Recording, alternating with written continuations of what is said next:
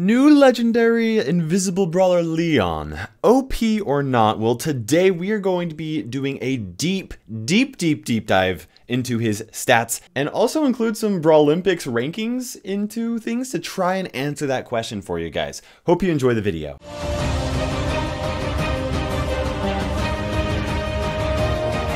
Okay guys, just to give you a little bit of a preface here, a lot of people are saying that Leon is just going to be blatantly overpowered when he is released, and I think that it's a lot more complex than that without actually taking a deeper look into his stats and mechanics. Now, the purpose of today's video is to not only give you a very complete understanding of his mechanics, but also to answer that question of whether Leon is going to be OP.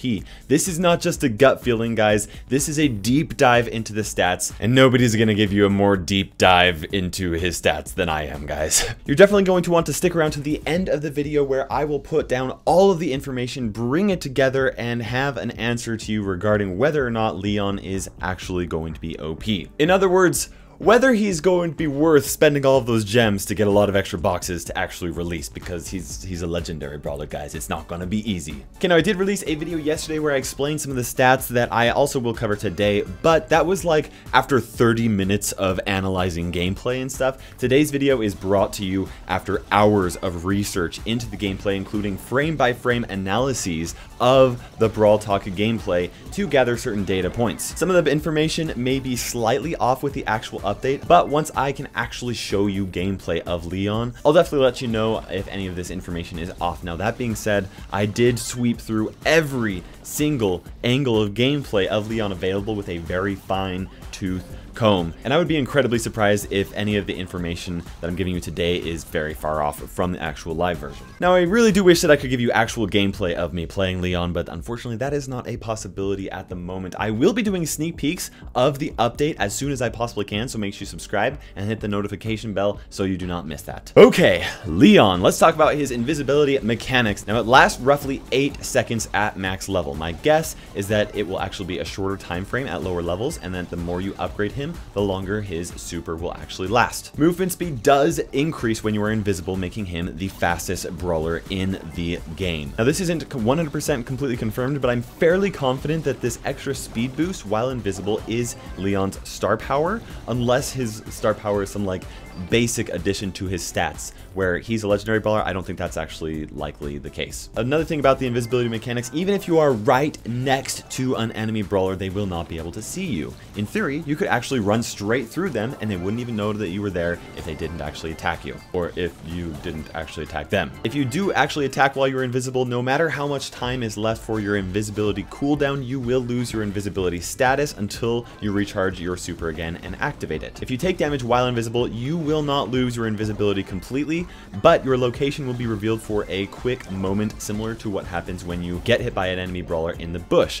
For this reason, Crow will actually be a great counter to Leon, because those poison stacks will keep pinging off his location. Now, I think that his super is going to be excellent for 3 reasons. It's going to be, firstly, offensively to get close so that he can actually utilize his close-up burst damage, and also defensively to be able to run away. And the third reason is to actually force enemy players to waste their shots in trying to find Leon while he is invisible. Now, his super does have one blatant weakness. It deals 0 damage by itself and heals 0 HP. Every other brawler in the game has a super that does one of these 2 things, and that means that Leon is actually going to have to rely on his regular attack to make his super useful. He doesn't gain additional damage to help take out enemy brawlers because of his super, and in terms of damage output, at a distance, you really can kind of think of him similar to Poco because of this. And Poco does not do very much damage. Additionally, while he's invisible, he will be weak to brawlers that cover large areas that will reveal Leon if he gets hit, including Poco, Barley, Frank, Nita,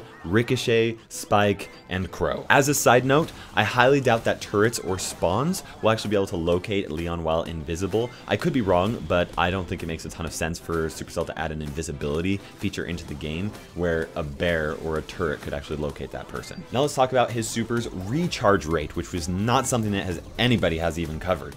First of all, takes 9 hits up close for him to actually fully max out his super. He does more damage up close, and his super charges up faster up close than when at a distance. Now, there wasn't a lot of gameplay of Leon actually hitting brawlers at max range. As such, I've had to do a little bit of estimation, and I've estimated that to be about 13 or 14 hits at max distance for him to charge up his super. Even though that is an estimation, I can confidently say that his super will charge in 9 to 13 hits, depending on how far away he is from enemy brawlers. With 4 bullets per shot, that means that he will be able to charge up his super with 3 shots up close or 4 shots at max range. It is incredibly hard at max range for you to hit all 4 hits with 4 shots at max range, and moreover than that, you'll most likely just like hit 1 or 2 per shot. So that means there's a possibility of it taking like 6 or maybe even 7 hits from a max distance to actually charge up your super, which takes a very long time and is an incredibly low recharge speed. But up close, you're gonna be able to charge that up really quickly. So my best comparison to this is El Primo or Terra, where it's really difficult for you to charge up that super once, but if you utilize it the correct way, then it's really easy for you to recharge your super over and over again. Now let's talk about his range. His range is very similar to Colt. I pulled out a few measurements in the duration of the video to be very clear about his range, and I'd say I'm like 90% certain that his range is 8 2/3 tiles long, which is exactly the same range as Colt or Pam. For more perspective, that is shorter than Jesse's and Penny's by a little bit and longer than Crow's or Terra's by a little bit. It's not a very long range, especially where Colt actually kind of feels like his range is a little bit too short, but unlike other brawlers who deal a lot of damage up close, he does at least have the option of dealing some damage at a distance, which can be useful. Now, it's very difficult to compare attack damage to another brawler with Leon because it scales based off of how far away you are from him, and his attack is very different than Piper's. But at max range, he does 208 damage, which is similar to Terra's Shadow hitting you once, which is not very much. That's hardly an issue. It's barely even annoying. Even if you at max range get 4 shots on an enemy brawler, that's still 100 less damage than Poco. And that means he couldn't even 3-shot a Barley at max range, even if all 12 hits for those 3 shots actually hit Barley. But at close range, it is possible to hit 676 damage 4 times with a single shot. With 1 shot hitting 4 times at close range, Leon can do 2,704 damage with a single hit, which is just 100 damage less than Bull. And that, guys, is the 4th highest one-hit damaging shot in the game with the regular attack. Now, his attack is less bursty than Bull because Bull just shoots it all out in one big blast, whereas Leon has to shoot out 4 quick shots and then 4 quick shots and then 4 quick shots. And on top of that, there's actually time for enemy brawlers to strafe and dodge a part of that shot, kind of like how you can actually do that when you're facing against an enemy El Primo. Now, his attack pattern is similar to Bo. That means that there's 2 main primary ways of attacking: focused point damage if you move left while you shoot, and then area control in a wide arc if you move to the right while you shoot. This is definitely difficult to master, but this means that he does have 2 options, while most brawlers only have 1 option, assuming that you do actually have that skill to pull it off, which is one reason why I think Leon is going to be a very high skill brawler. Now, based off of the limited gameplay that I was able to see, I analyzed a lot of different things, and I'm pretty certain that his regular movement speed is 820, which is the same movement speed as Crow and Mortis, and slightly faster than Colt's. This will allow him to get closer to enemy brawlers and dodge shots as well. He's definitely going to have a great poking advantage, where he can actually run up, shoot, and then fall back before an enemy notices or enemy brawler is actually able to land a hit and do the same against him. His HP is 4,480, which is similar to a lot of different brawlers. It's more than Brock's and Colt's, it's less than Shelly's and Bo's, and it's the same as Jesse's and Penny's and Terra's. To put this into perspective, he will be able to be 2-shot by Bull, Colt, Daryl, Pam, and Piper. It will take 3 shots to take him out from Barley, Bo, Brock, Dynamite, El Primo, Frank, Ricochet, Shelly, Spike, and Terra, and it will take 4 shots to get taken out by Crow, Jesse, Mortis, and Penny, and lastly 5 shots to get taken out by a Nita or a Poco. Leon's HP is definitely his biggest weakness. He has to be at close range to deal maximum damage, and quite frankly, he does not have the HP to withstand auto-aim burst damage shots by brawlers like Spike or Brock or any of those close range brawlers. His reload speed is that of 2.3 seconds, including animation time, which is slightly faster than Brock's and Mortis's, and slightly slower than Dynamite's and Ricochet's. It's the same as Spike's, Tara's, Penny's, Barley's, and Jessie's reload speed, and this is a relatively slow reload speed. The fact that Leon does not benefit from additional damage from his super means that a lower reload speed actually hurts Leon more than other brawlers like Jessie, who's able to put down a turret and deal additional damage with that, or maybe even like a Tara or a Spike, who can deal more damage with their super to finish those brawlers off. Leon does not have that. As such, it's very important to learn how to utilize his attacks, similar to how it is important to utilize Bo's attacks for the same reason. Okay, we have broken down all of the stats on Leon that I could possibly find, which is honestly, I think is pretty impressive because we only have a few little limited clips of Leon to actually show. And I've explained a lot of numbers and given a lot of comparisons to help understand whether Leon is actually going to be OP or not. But how can I actually use this? There's so many different variables and factors to consider. How can we actually use this to place Leon? To put things into perspective overall, I created a very cool little chart that I'm very proud of making. If you wanted to tell me it looked good in the comments section, I would be very happy. Here is a ranking chart. Now, this actually refers to the rankings that brawlers earned in the various Brawlympics videos, including star powers that I have done in the past. By the way, if you have not seen all of the Brawlympics videos, I highly recommend watching them in order to gain a very complete understanding of the brawler mechanics in the game. There's a link to the playlist of the Brawlympics videos in the description of all of my videos. Quickly though, let's go ahead and give an explanation of this. At the very top, we have attack, which is the max damage with a single shot on one brawler. Then we have range, which is the maximum range possible with regular attacks without hitting other brawlers. Then we have speed, which is your walk speed. HP, which actually compares all of the brawlers at the same level. Then we have charge, which considers how many full attacks are required for a brawler to actually charge up their super. We also have their regular attack reload speed, which is how long it takes for a brawler to unload and reload a single shot. And an important thing to recognize with this chart is that the most area that is shaded doesn't necessarily mean the brawler is the best.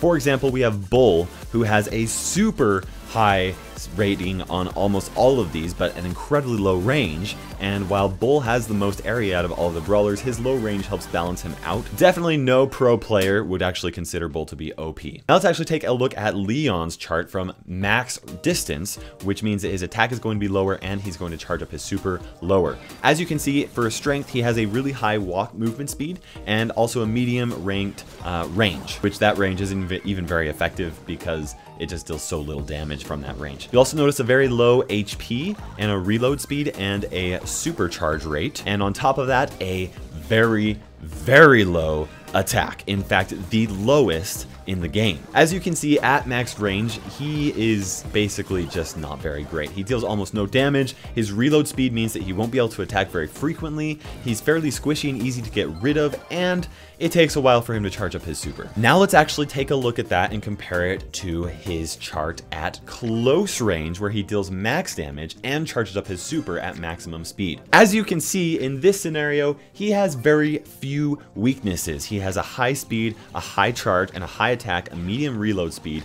and range won't actually really matter because he's just going to be close range in this type of situation. The issue is that while he's strong in every area other than HP is going to be the one situation that is going to limit him, because his HP is low enough that it's going to be difficult for him to withstand situations where close range brawlers are going to be able to easily auto aim and take him out. Now, it's really important to recognize that this graphic does not incorporate the uniqueness of brawler attack types or super types, but it does do a good job at helping us bring the majority of what we have talked about together in today's video to help us compare brawlers. Okay guys, we have covered a frank ton amount of information today. That's a Brawl Stars joke. Now I'm going to actually give you my opinion on whether or not Leon is going to be OP.